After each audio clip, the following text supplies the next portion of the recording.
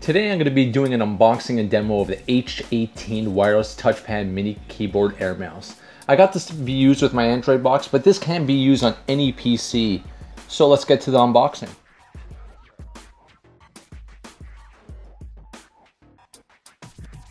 So here we got the manual, and I would suggest going through the manual here because this is a touchpad and it has quite a bit of instructions here of different combos you can use and different gestures and the different options that you can select when using it. Okay, so here is the USB charging cable. It does come with a lithium battery in here, so you plug it in and you can charge it, so it's rechargeable.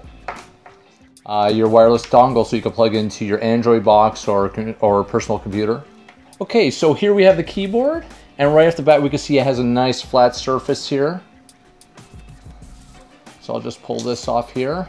Here's your mouse buttons here, so your left click and your right click.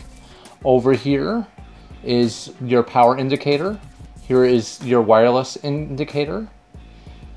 Here would be where it switches from keyboard to mouse. And over here on the right hand side, you'll see that there is volume buttons, up and down obviously, and right here would be your power. So I'll just flip that on here. And as you can see, it's now saying it's searching for the wireless connection here.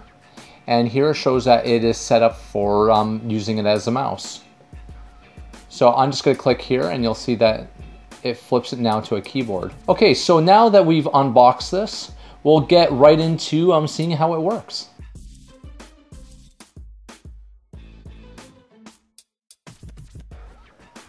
Okay, so now we're back in my Android box here and we're just going to test out to see how well it moves around.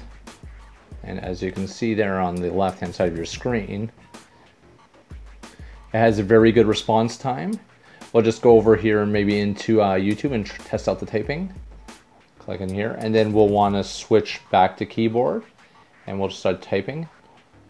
So we'll just type here, and as you type, there is some feedback that you get on the keyboard, so it's a little vibration. Okay, and that concludes the video for today.